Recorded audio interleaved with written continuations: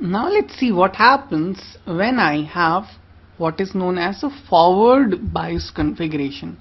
So if I connect my PN junction diode to a DC voltage such that the positive terminal is connected to the P guy and the negative terminal is connected to the N guy, then what I have is a forward bias configuration.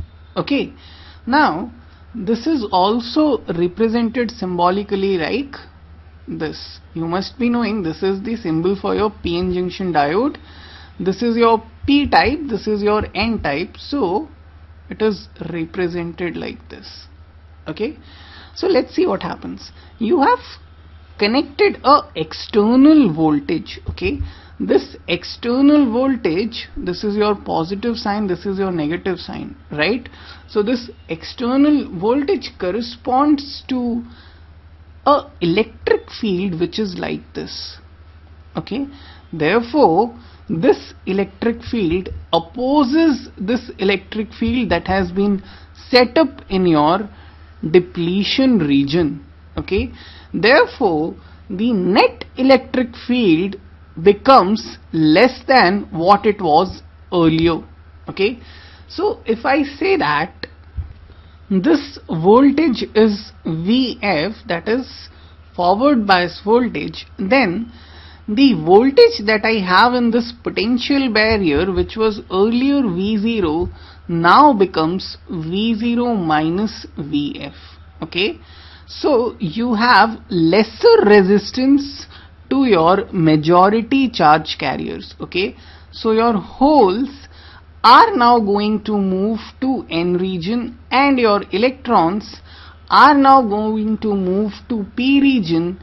The reason being this voltage has been reduced. Okay, so more diffusion is going to happen and your depletion region basically is narrowed. Okay, so forward bias increases your diffusion current. Okay, and it reduces your drift current. Okay, since diffusion is happening due to majority charge carriers, okay, therefore your diffusion current is going to be high, and in forward bias configuration a high current flows through your PN junction diode.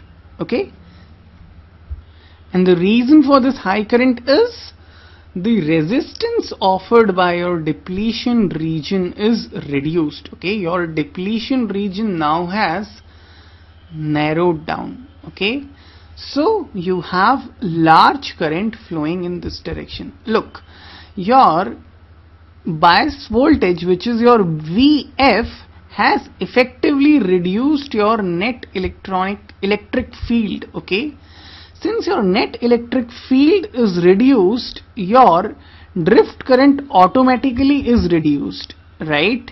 And your diffusion current is increased. Okay, since this potential barrier now has gone down. Okay, so you have large amount of charge carriers flowing in this direction. Okay, so when we are talking about holes, it is flowing in this direction, and we are talking about electrons, it is flowing in this direction. Therefore your net current is flowing in this direction. The reason being diffusion current is greater than your drift current. Okay, your drift current is flowing in this direction, your diffusion current is in this direction, and since this is much greater, your net current is going to flow in this direction.